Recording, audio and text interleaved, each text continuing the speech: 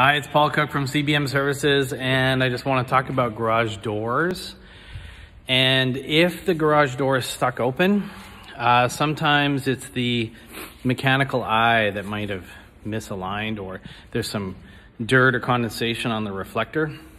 So the best thing to do is to look at the mechanical eye, and if there's a red light and it's constantly on like that, it means that the reflector is probably dirty or something like that. So I'm just going to do this for demonstration purposes. Open the door. And so what you want to do is you want to go over to the reflector on the other side of the eye, just like right here, this guy. You know, clean it, give it a wipe, basically, like that.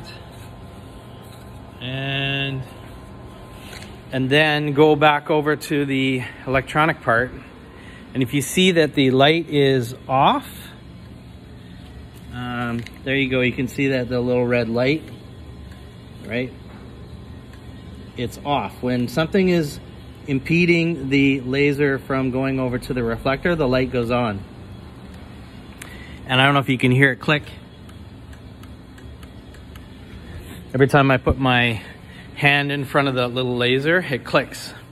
So if you can wipe it off until the red light then turns off, that means that you've cleaned the reflective surface, and it should close like that.